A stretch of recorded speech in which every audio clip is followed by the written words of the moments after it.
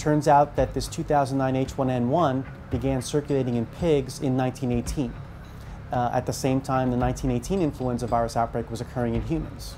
But because these two viruses were in different hosts, they evolved differently.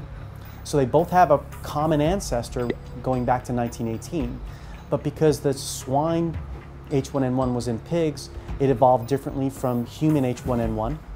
And now that swine H1N1 is basically a new virus to humans, and the pre-existing immunity we have to seasonal H1N1 doesn't really protect us significantly from it. Whales and seals both carry particular strains of influenza. Horses carry influenza virus strains, and recently dogs have become a significant source of influenza virus infection. An influenza virus particle is roughly round in shape.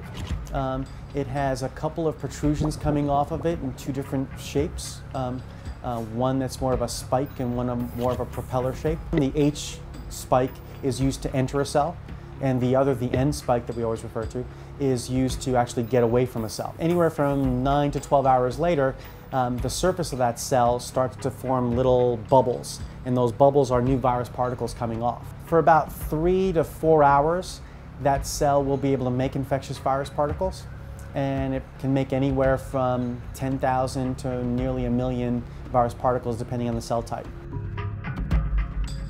So if you're immune to infection, with influenza that means that you have antibodies that will bind to the virus particle and keep that virus particle from interacting with the cell.